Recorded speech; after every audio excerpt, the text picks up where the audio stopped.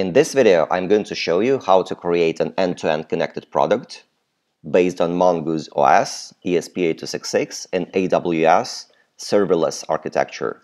Navigate to mongoose-os.com and scroll down to the list of AWS reference projects and click on See Full Tutorial.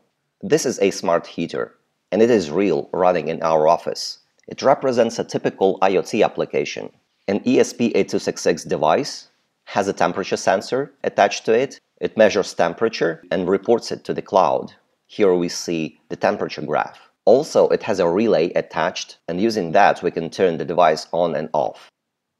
For example, here I'm doing that. So now the heater is on and I can turn it off. You can even hear a clicking sound when I do that. So using this example as a reference, you can implement a wide range of connected products yourself. Click back on the tutorial and let's see how it works. So we have a device with relay and sensor attached to it. A device has a so-called thing shadow, which is used to store the device state and operate the device. The data is stored in DynamoDB, and the front end shows the temperature graph, and also a front end talks to the AWS IoT directly when the user wants to control the device through the device shadow, and users are authenticated using AWS Cognito. So what we are going to need: first, the hardware. So I have an ESP8266 node MCU, Google and Facebook accounts to set up authentication, Amazon AWS account, and Amazon AWS management utility. Okay, scroll down to the build instructions. Start your terminal and follow the instructions one by one. First, clone Mongoose OS GitHub repository and go to AWS IoT Smart Heater directory. Now flash the default ESP8266 firmware to the Node MCU board.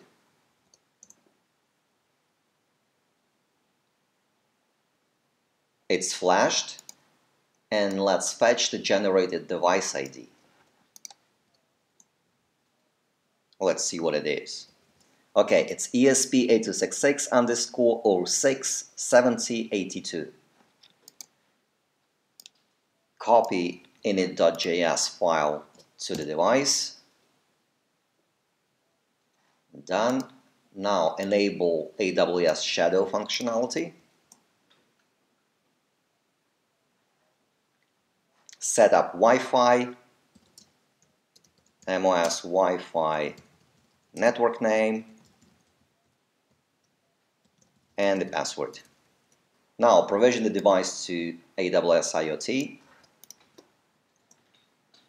This is going to create a thing associated with the device and a device shadow. Okay, the device is ready. Now let's switch to the cloud part. First, install helpers and create a separate S3 bucket to keep the helper functions. Okay. And now let's see what's our AWS IoT endpoint. Echo AWS IoT. This is it. And create the package template.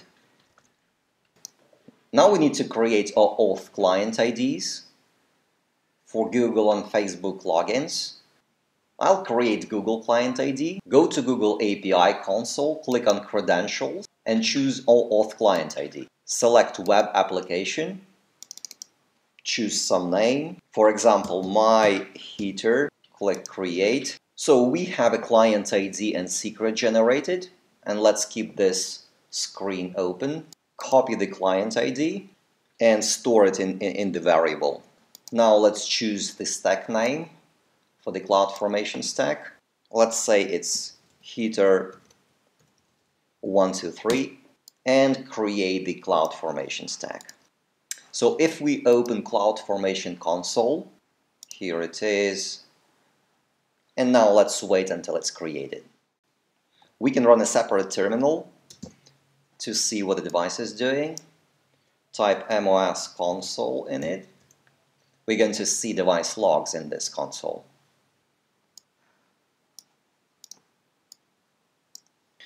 What we see in the logs is that the device is reporting its state. The on and off status means it's on or off. In this case, it's off. And the temperature. So we don't have any temperature sensor connected. That's why it's reporting minus 1000 degrees Celsius. Let's see if this stack creation is complete. It is complete now. And we can continue with the instructions. Run the describe stacks command to see generated parameters. We are interested in the bucket name and the app URL. Let's see in the output where is the bucket name. Here it is. So type S3 bucket name equals this, and the app URL as well. Now copy the front-end files to the S3 bucket, index.html and index.js. Also, we need two JavaScript libraries for Cognito. Download them with curl and copy to S3. Okay, that's done. And now navigate to the app URL, which is here. So let's open a new browser tab and press enter. So this is our front end for the smart heater. What we see here that it reports the current temperature, which is minus 1000 degrees.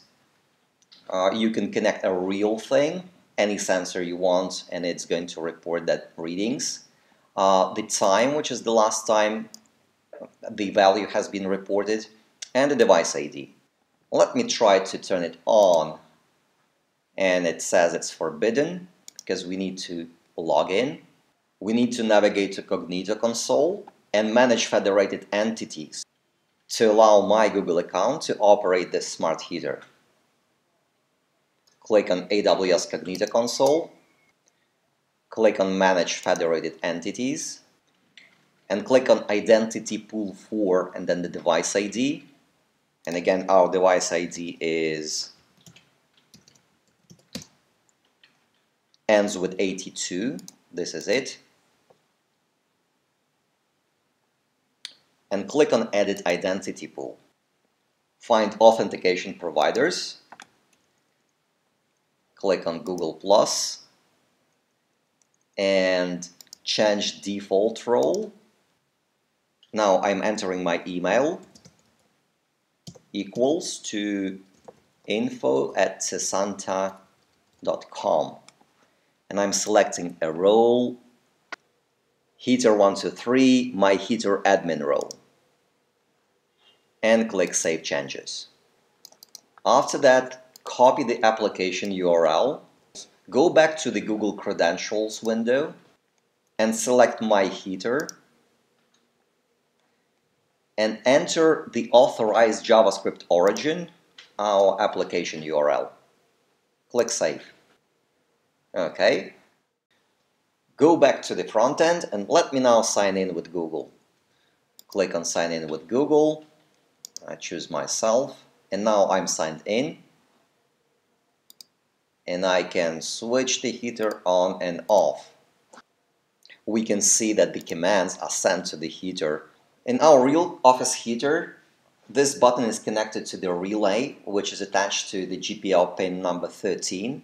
Let me change the pin 13 to pin number 2, which is a built-in blue LED.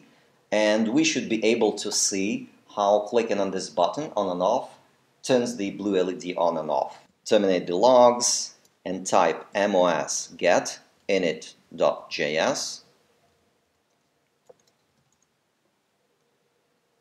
and let's edit this file. Okay, so this is pin number 13. Let's change it to 2, which is a built-in blue LED, and copy it back to the device. MOS put init.js, MOS console, and let me reboot the device and wait until it's connected to AWS again. And we can turn this LED on or off using the front end. So in reality, this is how the relay is operated. If you like this video, click like. If you have any comments, please comment. Thanks and see you later.